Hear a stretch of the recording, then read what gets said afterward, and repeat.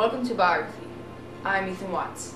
After leading the Union forces to a victory in the Civil War, America looked to Ulysses S. Grant to become their next president. Although he was a great battle commander, Grant was not necessarily a good president. Ulysses S. Grant was born on April 27, 1822 in Point Pleasant, Ohio. He was the first child born to his parents, Jesse Root Grant and Hannah Simpson Grant. His name at birth was Hiram Ulysses Grant. His father was a leather tanner, but Ulysses hated working in his dad's leather shop. At age 8, he learned to drive a horse and buggy, and at 10, he drove to Cincinnati to pick up some passengers by himself. His father decided to send him to school at the U.S. Military Academy at West Point, New York. He was nominated to West Point by his local congressman, Thomas Hammer, who in error nominated him as Ulysses Simpson Grant. Hammer didn't know Grant's middle name and assumed it would be by his mother's maiden name. Once Ulysses discovered the mistake, it was too late. West Point said your name is Ulysses Simpson Grant, and you wouldn't attend here otherwise unless you get your name changed. From then on, Hiram Ulysses Grant became known as Ulysses Simpson Grant, or Ulysses S. Grant for short. At age 24, Grant served in the Mexican-American War as a quartermaster.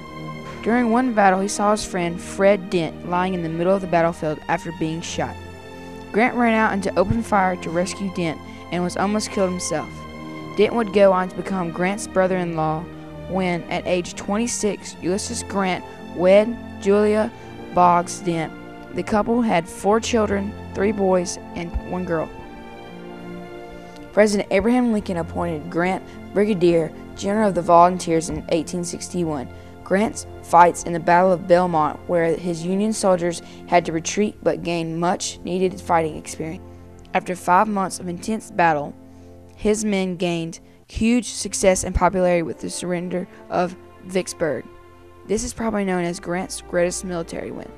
On April 9, 1865, Robert E. Lee of the Confederate Army surrendered to Grant in Appomattox, Virginia. The U.S. government established a new rank of general and made Grant the first 4-star general in U.S. history since Washington. In 1868, Grant receives the Republican nomination for president. His campaign slogan was "Let us all have peace." He received 214 of the 294 electoral votes and became the 18th president of the United States of America. As president, Grant was concerned with the treatment of African Americans and Native Americans. He worked to advance both civil and human rights. He helped pass the 15th Amendment, which gave all citizens the right to vote, and the Ku Klux Klan Act, which gave the president power to break up and prosecute those members participating in hate crimes against blacks. One of Grant's downfalls was his inability or unwillingness to find fault in his own staff.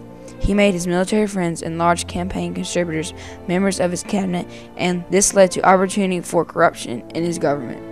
While Grant himself was not involved in these scandals and did not receive money from these shady deals, he was reluctant to believe his friends would be involved in these criminal activities. He refused to take any direct action against his friends and did not respond after their guilt was established. In 1877, after serving 2 terms as U.S. President, Ulysses S. Grant spent 2 years traveling the world with his wife Julia. In 1881, the Grants purchased a home in New York City and invested all their money in a banking partnership with Ferdinand Ward. Ward was a corrupt man who swindled Grant's money, bankrupted the company, and fled. About this same time, Grant was diagnosed with throat cancer. The cancer spread, making Grant feeble. On his deathbed, Grant worked hard to record his life history. On July 19, 1885, Grant finishes his memoirs, which sells 300,000 copies. This earns his wife a whopping $500,000 and thus provides for his family even after his death. He died on July 23, 1885, 4 days after finishing his book. Throughout his life, Ulysses S. Grant was known as many things: a good husband and father, a warrior known for his bravery on the battlefield, the first 4-star general in the U.S. military, the president who fought for the rights of African Americans and Native Americans, and a loyal friend. So loyal perhaps that he could not see the apparent faults and crimes of his close friends and cabinet members. This concludes our look for our 18th president, Ulysses S. Grant. Join us for next episode, a study of Grover Cleveland, the 22nd and 24th president. For Biography, I'm Ethan Watts.